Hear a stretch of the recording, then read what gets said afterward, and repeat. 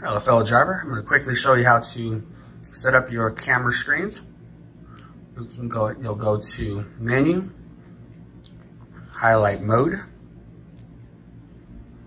and this will be, you have different options on your camera split views. So it can be 1, 2, just basically highlight the ones you're wanting. Hit OK. If you do select something like a 4 camera here and you only have 3, then 1 will be blank. Same thing with these right here. So you are able to change your camera split views in your menu settings. And thank you for watching.